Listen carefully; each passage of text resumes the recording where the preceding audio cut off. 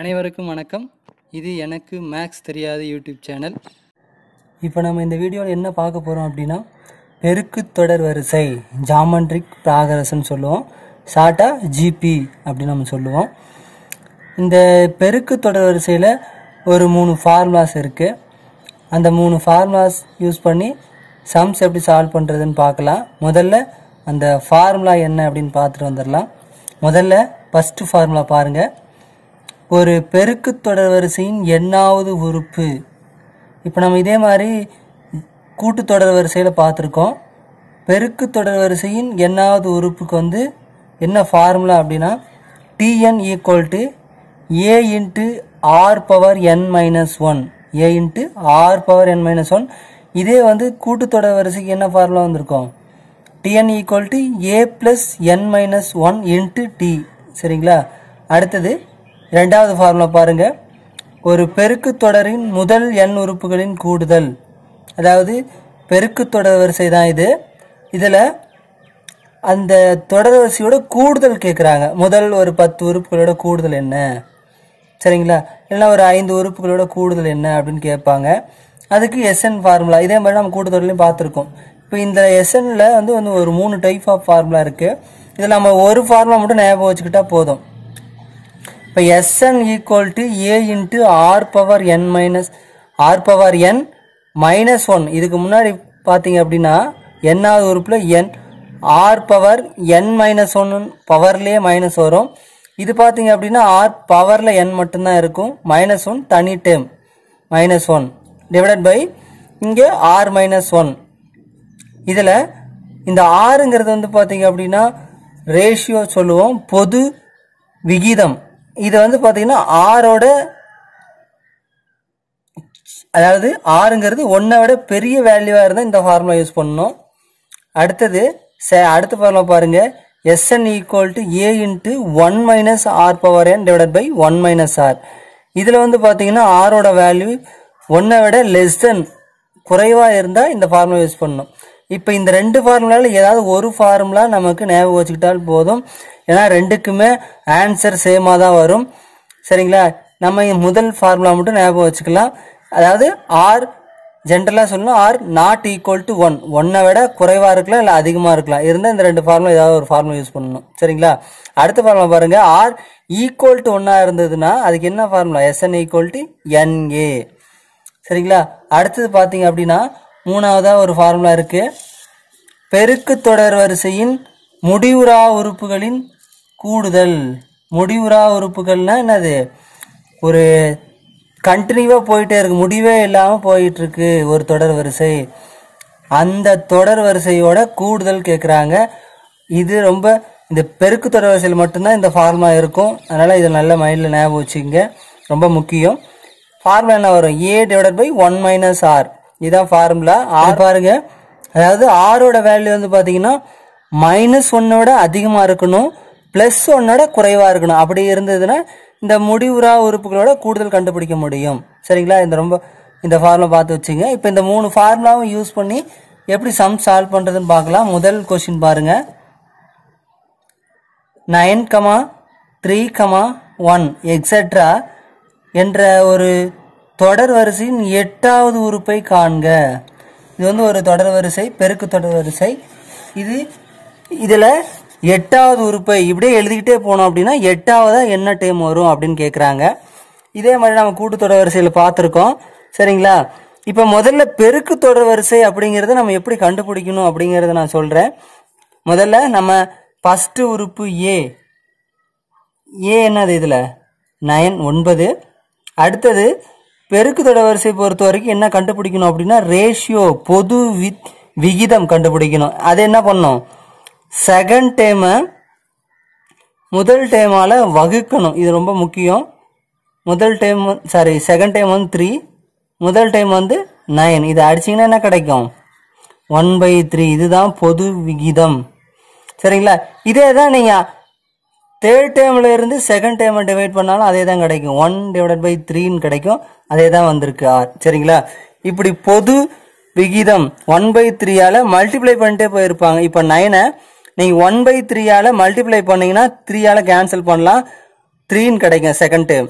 அடுத்தது 3 மறுபடியும் 1/3 மல்டிப்ளை பண்ணீங்க அப்படின்னா 1 கிடைக்கும். சரி, இதே மாதிரி நம்ம மல்டிப்ளை பண்ணிட்டே போகணும். 1/3 பெருக்கிட்டே போனீங்க அப்படின்னா அதுதான் வந்து நம்ம பெருக்குத்தொடர் வரிசைன்னு சொல்லுவோம். சரி, பெருக்குத்தொடர் வரிசையில் என்னாவது உறுப்பு கண்டுபிடிக்க என்ன formula? Tn equal to a into r power n minus 1. சரி, தெரியும் நமக்கு. ஏங்கிறது ஃபர்ஸ்ட் டேர்மு என்னது 9 இன்ட்டு ஆறுங்கிறது என்னது 1/3 நம்ம கண்டுபிடிச்சிருக்கோம். பொது வித்தியாசம், சரி பொது விகிதம். என்னங்கிறது என்னது கொஸ்டின்ல கொடுத்துருக்காங்க பாரு, 8வது உறுப்பை காண்க. அதுதான் வந்து n. 8 மைனஸ் 1. சரிங்களா? அடுத்தது 9 இன்ட்டு இதை மைனஸ் பண்ணீங்க அப்படின்னா 1/3 அதனுடைய அடுக்கில் 7 கிடைக்கும். சரியா? அடுத்தது இப்போ 9 அப்படியே இருக்கட்டும். இந்த பிராக்கெட்டில் பவர் 7 வந்திருக்கு. சரியா? இப்போ பவரை நம்ம இந்த 7 1 பவர் 7 அப்படின்னு எழுதினா எனிதிங் பவர். சரியா? ஒன்னோட அடுக்கில் நீங்கள் எத்தனை பெரிய நம்பர் எழுதினாலும் 1 தான் கிடைக்கும். அது பிரச்சனை இல்லை. அடுத்தது 7 இங்கே எழுதுனீங்க அப்படின்னா 3 பவர் 7, அதாவது 3யை 7 டைம் மல்டிப்ளை பண்ணால் என்ன கிடைக்கும்? அதுதான் இங்கே கீழே எழுதியிருக்கேன், சைடில் எழுதியிருக்கேன் பாருங்க. 3 பவர் 1, 3 ஸ்கொயர், 3 கியூப், 3 பவர் 4 இது வரைக்கும் எழுதியிருக்கேன். நமக்கு மினிமம் 3 பவர் 8 வரைக்குமாவது நமக்கு வேல்யூ மனப்படமாக தெரியணும். அதான் ரொம்ப முக்கியம். அதை விட இந்த 2 பவரோட பவர்ஸும் நமக்கு தெரியணும். 2 பவர் 1, 2 ஸ்கொயர், 2 கியூப் இதனோட வேல்யூஸும் நீங்கள் 2 பவர் 10 1024 வரைக்கும் நீங்கள் மனப்பாடம் பண்ணி வச்சுக்கணும். ரொம்ப முக்கியம். சரி, இங்கே பாருங்க 3 பவர் 7ஓட வேல்யூ என்னது 2187. சரிங்களா? அடுத்து என்ன பண்ணலாம்? இப்போ நீங்கள் காமனாக கேன்சல் பண்ணலாலும் பண்ணலாம். சரிங்களா? 9 அடிச்சினாலும் உங்களுக்கு ஆன்சர் கிடைக்கும் 243ன்னு சொல்லிட்டு. இப்போ இதை உங்களுக்கு இது சிரமமாக இருக்குது, அடிக்கிறது கேன்சல் பண்ணுறது கஷ்டமாக இருக்குது அப்படின்னா இப்போ 9 அப்படியே வச்சுட்டு இப்போ இந்த 3 பவர் 7 எழுதுறோம்ல, அதை நம்ம பிரித்து எழுதிக்கலாம். 1/, அதாவது 3 ஸ்கொயர்னு எழுதிக்கலாம், இன்ட்டு 3 பவர் 5ன்னு எழுதிக்கலாம். சரியா? ஏன்னா அடிமானங்கள் ரெண்டு ஒரே மாதிரி இருக்கும்போது அடுக்குகளை கூட்டிக்கலாம். 3 பவர் 7 எழுத முடியும். எதுக்கு இப்படி எழுதுறோம் அப்படின்னா நமக்கு கேன்சல் பண்ணுறதுக்கு ஈஸியாக இருக்குது. 3 ஸ்கொயர் என்னது 9, 9ம் கேன்சல் பண்ணியாச்சு. மீதி இருக்கிறது 3 பவர் 5, 3 பவர் 5ஓட வேல்யூ என்னது 243. இப்போ ஆன்சர் என்னது 1/243. சரிங்களா? இதுதான் ஆன்சர். அடுத்த கொஸ்டின் பார்க்கலாம். செகண்ட் கொஸ்டின் 1, -3, 9, -27 எக்ஸெட்ரா என்ற பெருக்கு தொடரின் முதல் 8 உறுப்புகளின் கூடுதல் காண்க அப்படி சொல்லியிருக்காங்க. இதில் பெருக்கு தொடர் வரிசைன்னு அவங்க சொல்லிட்டாங்க. சரியா? அதில் முதல் இப்படியே ஒரு தொடர் வரிசை இருக்குது. இதோட முதல் 8 உறுப்புகளோட கூடுதல் கேட்குறாங்க. சரிங்களா? இப்போ நம்ம இந்த இதில் முதல்ல பெருக்கு தொடரா அப்படிங்கிறத முதல்ல நம்ம எப்படி கண்டுபிடிக்கணுங்கிறத ஆல்ரெடி சொல்லியிருக்கேன். ஃபஸ்ட்டு டைம் ஏங்கிறது வந்து என்னது இந்த இடத்துல 1, ஏன்னா முதல் உறுப்பு. அடுத்தது நம்ம ரேஷியோ கண்டுபிடிச்சி பார்க்கணும். என்ன பண்ணோம்? செகண்ட் டைமை முதல் டைமால் வகுக்கணும். -3/1 வகுத்தீங்கன்னா என்ன கிடைக்கும்? -3 தான் கிடைக்கும். அதே தான் நீங்கள் தேர்டு டேர்மில் இருந்து செகண்ட் டைம் மைனஸ் பண்ணாலும் அதே -3 தான் கிடைக்கும். சரியா? செக் பண்ணி பார்க்கலாம். 9/-3 கேன்சல் பண்ண என்ன கிடைக்கும்? 9ன்னு கிடைக்கும். அதனால 3 டைம் கிடைக்கும். மைனஸ் டிவைடில் மைனஸுக்குனால மைனஸ் காமனாக வந்துடும். சரிங்களா? இதே மாதிரி தான் நம்ம எத்தனை நம்பரை எடுத்து செக் பண்ணி பார்த்தாலும் அந்த பொது ரேஷியோ வந்து காமனாக இருக்கும். அப்படி இருந்ததுன்னா பெருக்குத்தொடர் வரிசை. இந்த கொஸ்டின் பொறுத்த வரைக்கும் அவங்களே பெருக்குத்தொடரின்னு சொல்லிட்டாங்க. அப்படி கொடுக்கல அப்படின்னா நம்ம அதை கூட்டுத்தொடர் வரிசையா அல்லது பெருக்குத்தொடர் வரிசையான இது மாதிரி டிவைட் பண்ணியோ இல்லை டிஃபரன்ஸ் கண்டுபிடிச்சி பார்த்து கண்டுபிடிக்கலாம். சரிங்களா? இப்போ முதல் 8 உறுப்புகளின் கூடுதல் காண்கன்னு சொல்லியிருக்காங்க. கூடுதல் கண்டுபிடிக்க என்ன ஃபார்முலா நம்ம பார்த்துருக்கோம்? SN formula. SN equal to 3 formula எழுதி போட்டிருப்போம். சரிங்களா? அதில் ஃபஸ்ட்டு ஃபார்முலா எடுத்துக்கலாம். a into r power n -1/r-1. சரிங்களா? இதுதான் ஃபார்முலா. இப்போ இதில் ஏங்கிறது என்னது ஃபஸ்ட்டு டைம் 1 சொல்லியிருக்காங்க, கொடுத்துருக்காங்க. அடுத்தது இன்ட்டு ஆரோட வேல்யூ என்னது -3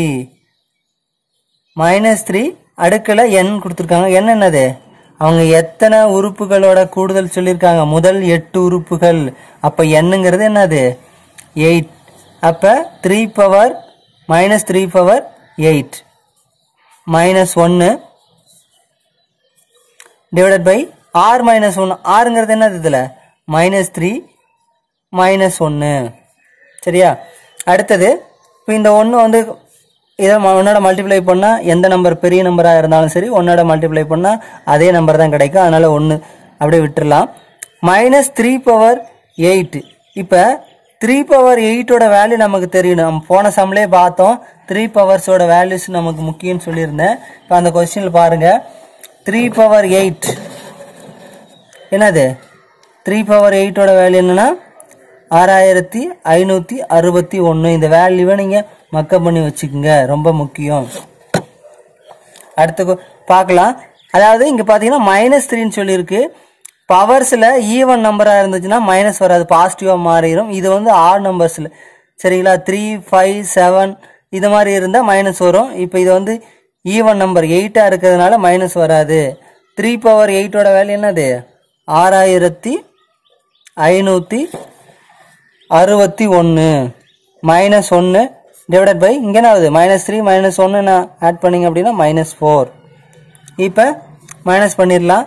6561லேருந்து 1 மைனஸ் பண்ணிங்கன்னா கிடைக்கும் 60 டிவைடட் பை 4 -4ன்னு இருக்கு. இப்போ நீங்கள் இதை கேன்சல் பண்ணலாம். கேன்சல் பண்ணுறது ஆல்ரெடி உங்களுக்கு தெரியும், நான் இருந்தாலும் இது சொல்கிறேன். இப்போ பாருங்கள், இப்போ 4ஆல் கேன்சல் பண்ணால் எப்படி கேன்சல் பண்ணலாம்? இந்த ரைட்லேருந்து வரக்கூடாது, எப்படியும் லெஃப்ட் சைட்லேருந்து நம்ம வகுத்துட்டு போகணும். இப்போ 6ல் எத்தனை 4 இருக்குது? 1 4 4, மீதி 2 இருக்கும். அந்த 2 இங்கே முன்னாடி வச்சுக்கலாம். 25. 25ல் 4 எத்தனை டைம் இருக்குது? 6 4 24, மீதி 1 இருக்கும் 16. 4 16. இந்த 0வை அப்படியே சேர்த்திக்கணும். இங்கே மைனஸ் இருக்கிறதுனால மைனஸ் ஒரு ஆன்சரில் 1640. இதுதான் இந்த கொஸ்டினோட ஆன்சர் 1640. மைனஸ் ரொம்ப முக்கியம். சரி, அடுத்த கொஸ்டின் பார்க்கலாம். இது வந்து முடிவுறா தொடர் சரிங்களா. 3 + 1 + 1/3 + எக்ஸெட்ரா இன்ஃபினிட்டி என்ற தொடரின் கூடுதல் காண்க. சரிங்களா, இதில் இந்த இடத்துல அவங்க ப்ளஸ் கொடுத்துருக்காங்க, சில டைம் கமாவும் கொடுப்பாங்க, நீங்கள் எடுத்துக்கணும். கரெக்டாக பெருக்கு தொடரில் மட்டும்தான் இந்த முடிவுறா தொடர் இருக்குது சரிங்களா. அதனால் ரொம்ப முக்கியம். இந்த ஃபார்முலாவும் ரொம்ப முக்கியம். என்ன ஃபார்முலா நம்ம எழுதி போட்டிருப்போம்? a + ar + ar² + etcetera infinity வரைக்கும் இருக்குன்னா அதுக்கு என்ன formula? a divided by 1 - r. இதுதான் ஃபார்முலா. இதில் a நமக்கு தெரியணும். a என்னது? First time 3. ரேஷியோ பொது விகிதம் எப்படி கண்டுபிடிக்கணும்?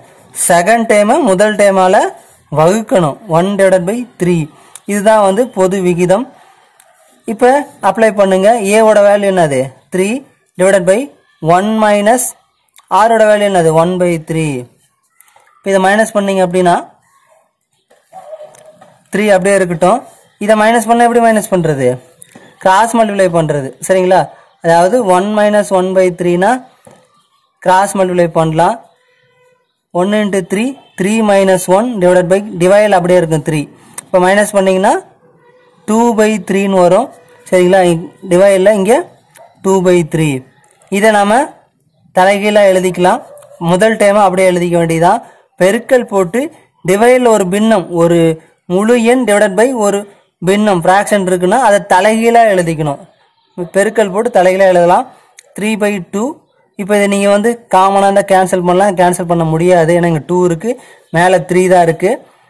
இப்போ இதை மேலே இருக்கிற நம்பரை மட்டும் மல்டிப்ளை பண்ண எழுதுனீங்கன்னா 9 டிவைடட் பை 2. இதுதான் இந்த முடிவுறா தொடரோட ஆன்சர். இந்த வீடியோ உங்களுக்கு பிடிச்சிருக்குன்னு நினைக்கிறேன். பிடிச்சிருந்தா உங்கள் ஃப்ரெண்ட்ஸுக்கு ஷேர் பண்ணுங்கள். இந்த வீடியோவை நம்ம சேனலை சப்ஸ்கிரைப் பண்ணுங்கள், லைக் பண்ணுங்கள். Okay, thank you.